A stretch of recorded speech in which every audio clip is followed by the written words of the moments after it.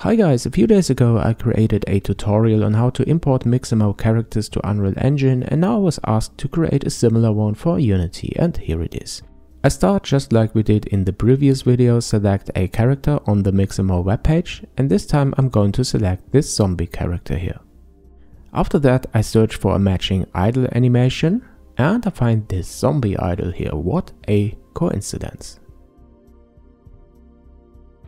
And this looks pretty cool. I press the download button and select FBX for Unity this time. I keep the other settings and hit download. After the file is downloaded, I open up a Unity project, also the one in which I imported this pillar model, and I drag the FBX of the zombie into the models folder. Now here is my zombie. On the animation tab I select the idle animation and set the loop time option so that the animation will be played in a loop. Then I press apply and switch to the materials tab, where I extract the textures from the FBX into a new folder below the textures folder that I will call zombie.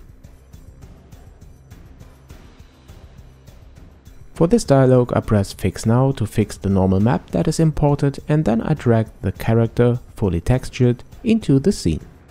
Okay, now let's rotate the guy around and align the camera and then start the game, and yeah, not bad. But what is missing is the animation, so I select the idle animation clip and drag it to the character. Then an animator controller is created with the idle animation as default, and it is also assigned automatically to the zombie. Okay guys, that's it. Here you can see the result, the imported character with the looping idle animation.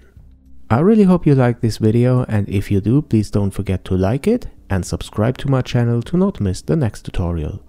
Thanks for watching and thanks for your support, and I hope you come back soon to J&M.